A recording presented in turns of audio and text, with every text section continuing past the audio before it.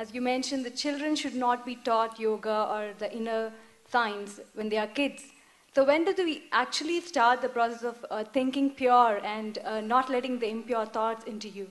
Where did you get this pure thought and impure thought business? Not me.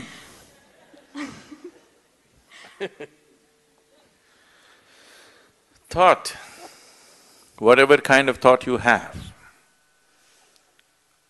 whatever thought you generate on your mind is only coming from the data that has already been fed into you, isn't it so? You can use it, permutations and combinations of it, and produce million varieties, but essentially thought is coming from the data that has already been fed into you.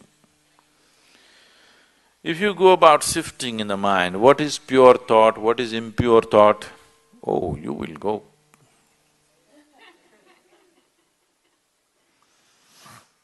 And if you are trying to curb the impure thought and produce pure thought, you've finished. All the things that these so-called religions told people are sins, they have become the full-time activity of human mind. If they had just left them alone, everybody according to his inclination would have gone where he has to go.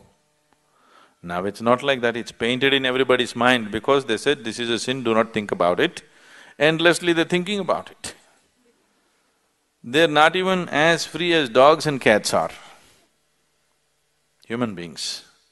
Simply because somebody put this idea that there's something pure and impure. Whatever impure things you learnt at the age of 25, I do not know. I have not come in touch with anything impure in the world yet. I don't know where you came in touch with all these impure things in 25 years. I have not seen anything impure in this world, have you? Have you seen something impure? I have not seen anything impure in this world. There are different kinds of people with different kinds of problems and limitations and nonsense. I don't think it's impure. Process of purification. In different stages of purity, I see people. And first of all, this idea of pure and impure is a very sick idea. There's just life around you. There's only life around you. If you're labeling certain aspects of life as pure and certain aspects of life as impure, there is a serious problem. I want you to understand this problem is far more serious than most people really look at. It is that serious. Right now, many religions and cultures on the planet have labeled the fundamental biology itself as impure. Yes?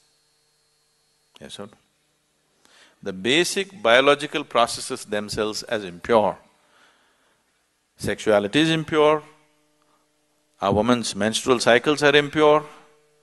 What the hell, you're born out of it, then you are also impure, everything in the world is impure, creation is impure. If you like that word, you can use it. But who are you to decide what is pure and impure? This is the way life is made, isn't it? It all depends on how you do what you do, isn't it? With how much awareness you approach it.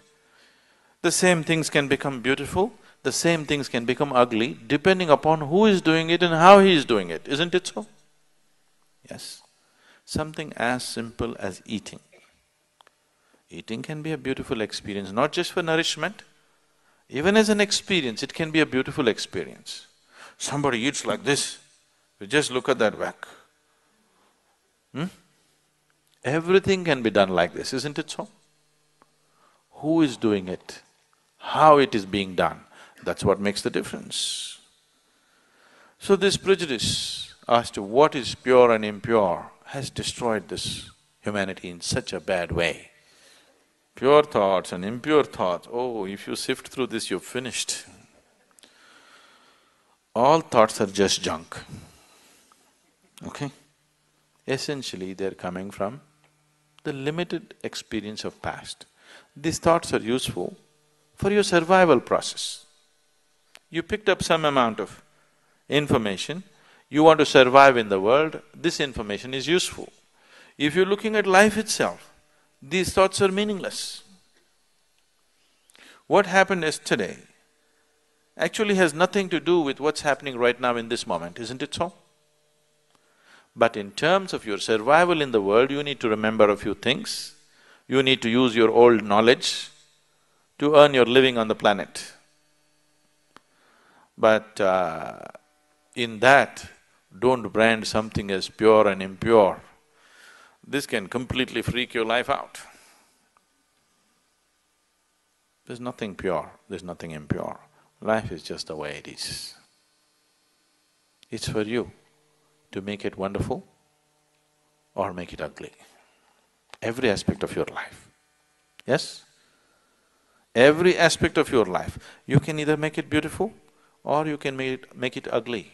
If you're aware, you will make it beautiful. If you're doing things compulsively, you will make it ugly. Anything in your life, if you do it compulsively, it becomes ugly, isn't it so? If you do it consciously, it can be made beautiful, everything. From the smallest thing to the biggest thing, everything can be made beautiful if you do it consciously. And everything can be turned to an ugly mess if you do it compulsively.